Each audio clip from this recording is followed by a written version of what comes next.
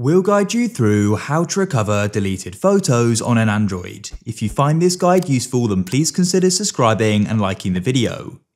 We'll guide you through how to recover deleted photos or videos on an Android. If you find this useful, then please consider subscribing and liking the video. So you may go and regret deleting some photos or videos, or you may have done it purposefully but just want to go and get them back. Let's go and do this. So I'm going to go and open up the gallery like so. So what I'm going to do is go and select some photos here, and I'm going to go and delete them. So click on delete at the bottom, click on move to recycle bin to confirm the decision. Now I regret doing that and I want to go and get those photos back. To go and do this, it's super straightforward. So what you need to do is just make sure you're on the main screen like this and go to the bottom right and click on the three lines. It will open up this menu here. And then what you can do is you can go and click on recycle bin like this. And at the top here, you should then go and see the most recent photos you've deleted. You can scroll back through there and see other deleted photos as well.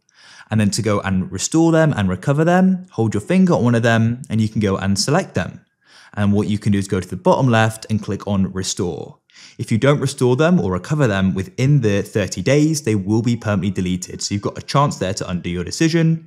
It'll go and restore them and move them back to your main gallery or photos like so. Please consider subscribing and liking the video. Have an awesome day.